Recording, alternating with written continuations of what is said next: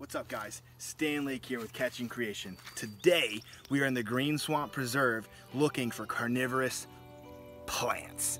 I know it doesn't sound exciting, but it totally is. I love finding these things. I'm going to show you guys a couple different species that we have here in North Carolina. So stick with me, we're going to find some cool plants. I know it sounds crazy, but plants are awesome.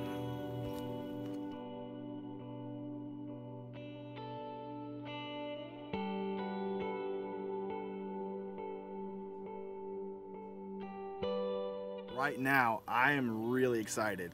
See, normally I would get this excited about finding a cool snake or a frog or something out in the woods, like an animal of some sort. Believe it or not, I'm this excited about finding a plant. What kind of plant do you say? Let me tell you. Stop being presumptive. I'm gonna tell you. Check this out. It's a Venus flytrap.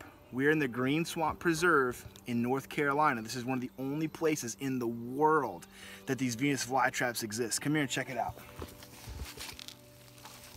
Here's the bloom for the Venus flytrap, and then if you look right here, that's the actual Venus flytrap.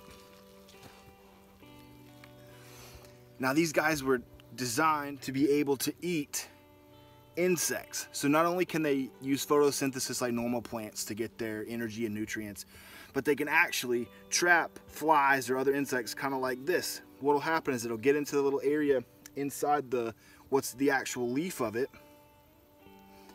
and if a bug tickles it, basically if something touches it more than once in 20 seconds, it's got a little trigger system. So if a raindrop hits it, it won't close, but if something hits it in quick succession like that, it'll actually start to close. And the more it wiggles, the tighter the Venus flytrap gets, and it produces digestive enzymes, and it will break down the insect or the spider or whatever gets in there, and it eats it, and it uses those nutrients, because a lot of times these bog areas where they live are very nutrient deficient. So it has this adaptation to help it survive in this environment. Very cool.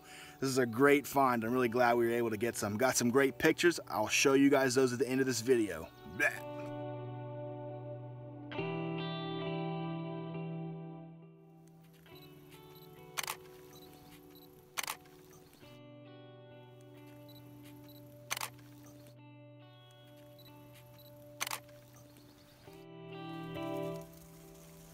I'll do it one-handed.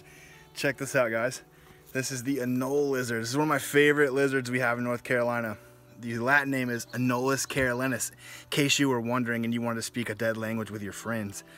But this guy is really unique. This is actually is it a male? I'm not sure. The males have what's called a dewlap, which is that little red thing that comes down and blah, blah. They'll actually use as a territorial display. This guy will change from green to brown to black to tan. They kind of change their color. A lot of people locally will call them chameleons. Actually, they're not related to a chameleon in any way other than them being lizards, but they're a cool insectivorous little lizard. They'll eat crickets and flies and things like that, and I'm gonna let them go, but it was just a really neat find.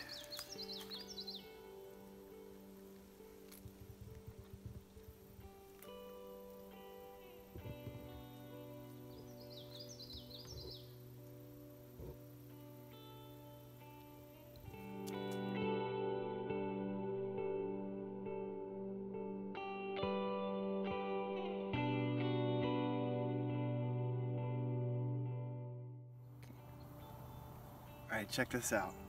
Right in the middle of the trail as we're hiking, we found a little group of pitcher plants. These are carnivorous plants that they have like a sweet kind of smelling nectar inside of them. The walls are real slick, so if a bug like this fly, for example, that's sitting on top of it falls on the inside, they can't crawl back out, and the plant will actually digest it. They're one of many species of carnivorous plants that are here, and it's just really cool adaptation they have to survive in these areas where there's maybe low nutrients in the soil and things like that. They can actually get nutrients and the things they need from the insects that kind of fall into their traps. Very, very cool.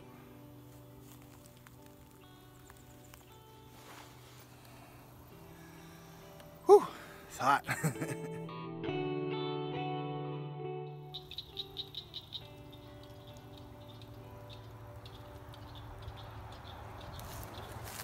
Check that out. That is a sundew. That's the third carnivorous plant that we've seen since we've been here. I believe I read somewhere that there's about 14 species of carnivorous plants right here. So cool. Woo!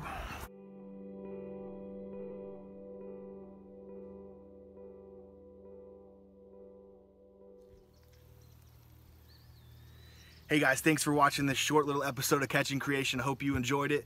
Please remember to like, subscribe, and share, and tell us where you want to see us go next. What kind of pictures, what kind of animals, what kind of plants would you like us to film for you? Because we'll do it.